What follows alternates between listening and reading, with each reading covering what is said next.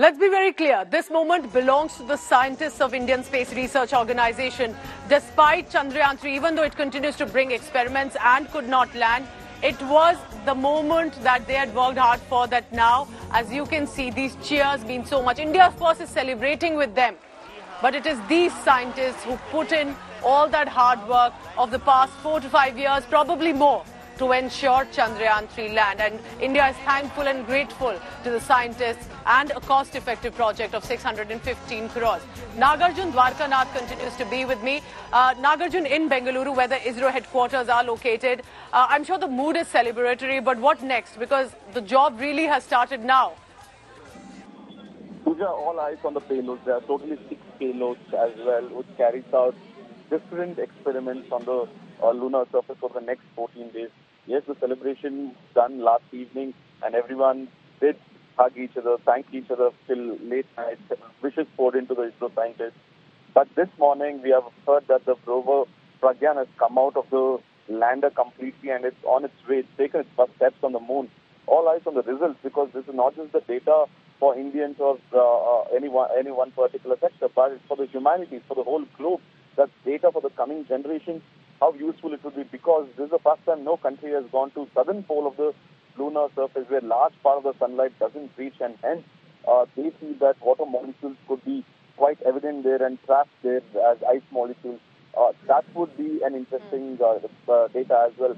And also the 6 payloads have specific jobs to do it on the lunar surface. Specific experiments would be carried out, testing of the soil, infrared imaging, all of it would be done by the 6 payloads. So next 14 days would be quite crucial for this reason. So now really the main mission begins for ISRO scientists, which is to conduct as many experiments as possible, whether it's about the lunar surface, its soil, it's the atmosphere, all of that they can find, which India's information will then be sent out to the scientific community of the world. Nagarjun Dwarkanath bringing us latest on that. Nagarjun, thank you very much for now. Remember, the scientists have spoken and cheered. The netas have spoken and expressed, of course, congratulations to ISRO. Our celebrities are not far behind either. Here's what our celebs have to say.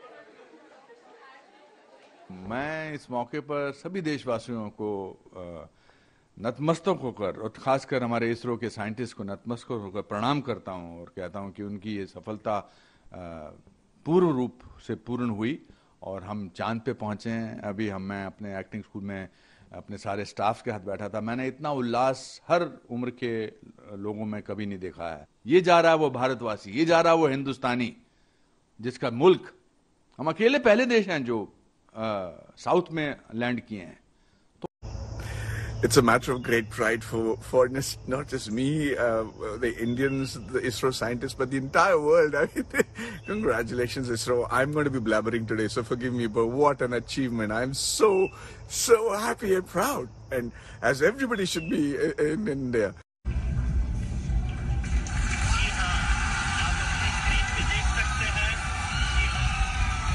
It landed!